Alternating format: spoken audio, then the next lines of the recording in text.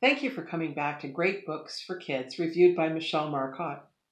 Lots of people talk about STEM, science, technology, engineering, and math books for kids, but probably no one has made science and arithmetic as fun, funny, interesting, and real for kids aged 4 to 10 as 13 Ways to Eat a Fly by Susan Heavenrich and illustrated by David Clark. Not only that, but the science in this book is entomology, the study of insects.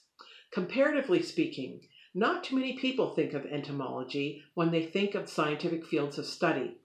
I worked with entomologists for more than a decade, and I even married one. So I can vouch for the fact that entomologists are funny, and entomology is interesting. Many animals and plants even rely on flies and other flying insects for food. This book uses absolutely delightful language and illustrations to show us 13 ways that flies are eaten using words that kids will laugh at, such as zapped, wrapped, waterbound, underground, and more. This is definitely a laugh out loud book. And behind the laugh, there's great science information, such as the common and Latin names of flying insects and details about how and where they get eaten. The fun language will appeal to younger readers when you read this book out loud, and older readers will gain valuable information. There are several end pages that, believe it or not, talk about the nutrient value of flies, what parts are edible, and provides a biography for further reading.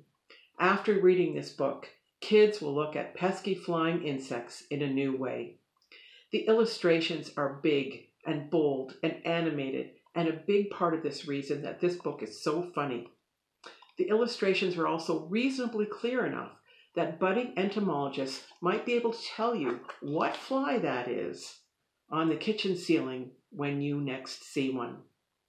So 13 Ways to Eat a Fly is fun, introduces flying insects, the creatures that eat them, the habitats where insects are eaten, and counts backwards from 13 to 0.